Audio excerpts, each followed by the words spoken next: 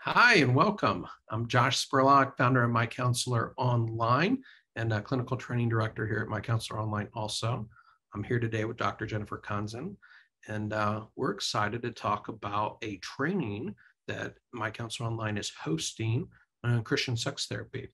So I want to introduce Jennifer, allow her to tell you a little bit about who she is, her background, and then we'll get into what you can expect to get out of this training. So Jennifer, let us know a little bit about you. Well, I'm based here in gorgeous San Diego. Just got to walk on the beach yesterday. I have a doctorate in psychology and marriage and family therapy out of Alliant University here in San Diego. And then I am a certified sex therapist with ABCST. And I'm a certified chemical dependency counselor. So I specialize in couples. People come to see me for whatever, but I specialize in couples. I have those two areas of, zeroed in focus on sex therapy and addiction.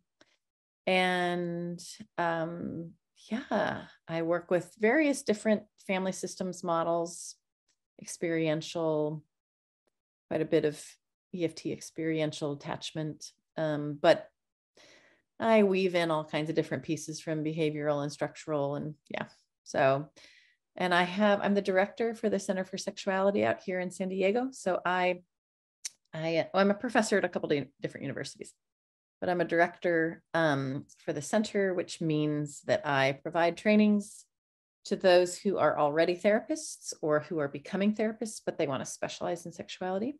And then I supervise them in the process of certification. Some people just come to do the trainings because they just want to get more skilled in this area.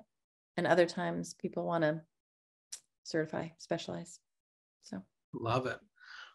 Tell us a little bit about, you were sharing with me earlier, just some of the faith integration work that you do, which I think is really important. It's hard to find mental health training, let alone sex therapy training that really takes into account and builds on the foundational idea that our bodies, our nervous system, our sexuality is God's design, and that it works according to his design, and to kind of have that be the starting place for our work. So what does that mean for you, and how does that influence the training that you do?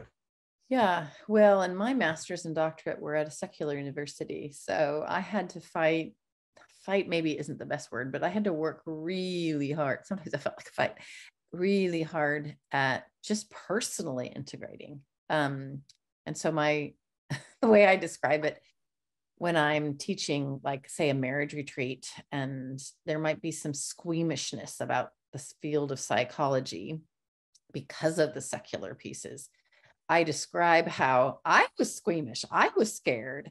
And especially with sexuality, the very first time I taught a lesson on sexuality, I spent a year to prepare for it. And I looked up literally every single scripture on sexuality and anything connected to it, because I thought, I don't want to this is just too important to mess up. So to me personally and professionally, being well-grounded biblically is really important to me. And you'll see that I have a couple books out. One is The Art of Intimate Marriage. And it's got a whole chapter on what does the Bible say about sex? And it honestly is even just tip of the iceberg with that title. I think the reality is a lot of times, whether it's people in their personal lives or professionals who are doing the work, we often have not actually figured out our own belief systems and where they come from, because that's going to influence how you respond to your clients. And then what do you do with those belief systems if you've clarified them with clients who might have different belief systems? Even within Christianity, there's going to be quite a bit of different thoughts on different parts that overlap with sexuality. So you have to do a lot of self-therapist work, and you have to do a lot of exploring your own belief systems. And then how do you integrate that with using spiritual resources, spiritual tools?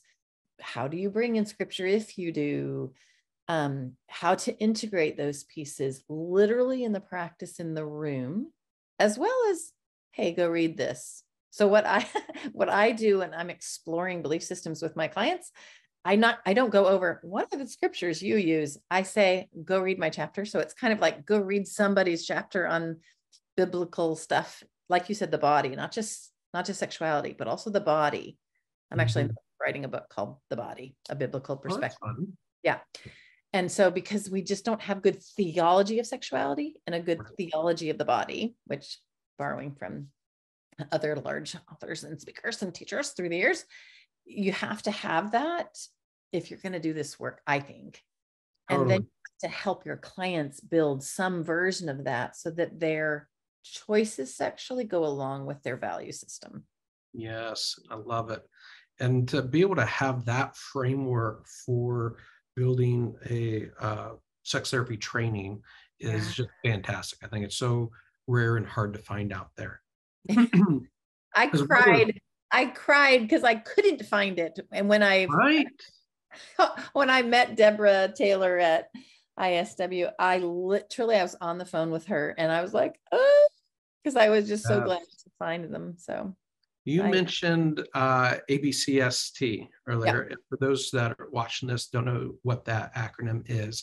That's the American Board of Christian Sex Therapists.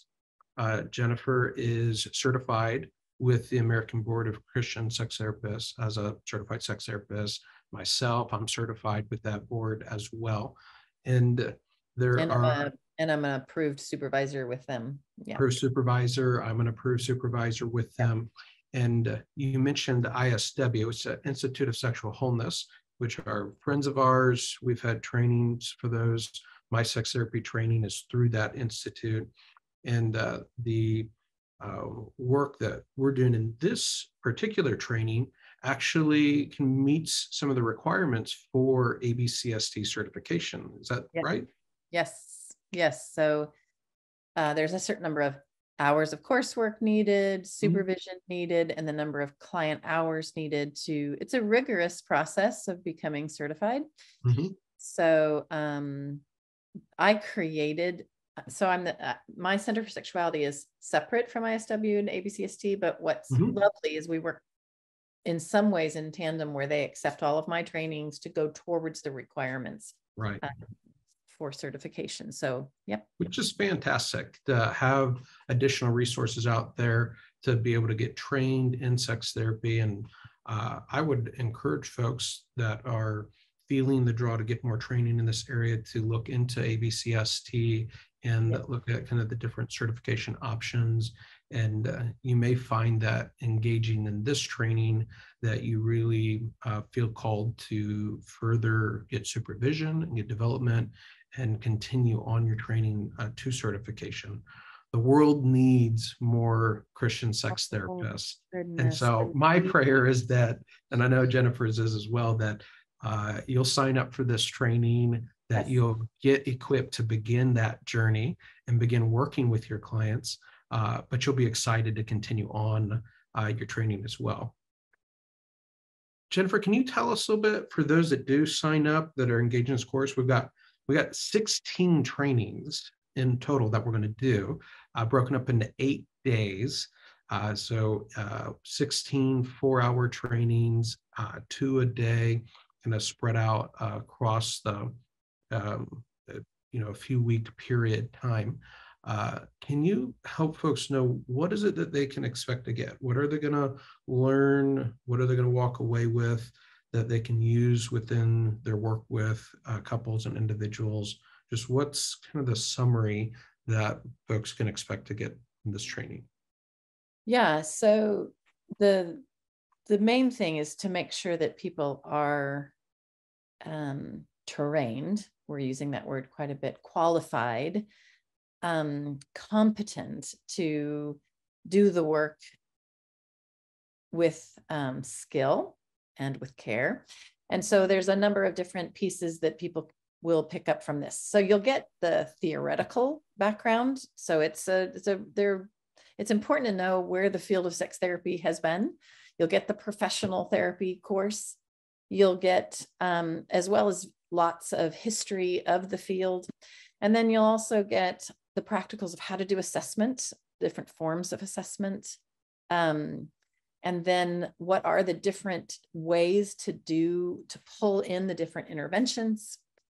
What are the specific issues with the DSM? So it's really important. Honestly, if you're going to do sex therapy, you need to know your DSM well, and you need to know how to diagnose and then how to treat those different disorders, as well as paying attention to the social cultural aspects of intimacy and sexuality in the body.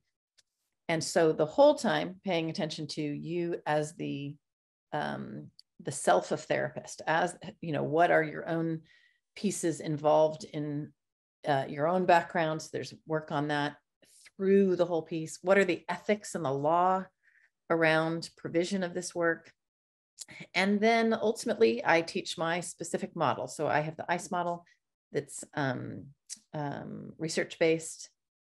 And so there's one of the 16 is literally on my model. So there's all the way from theoretical all the way to very, very practical, hands-on throughout the process. I hope that answers your question. Love it. Yeah, it's great.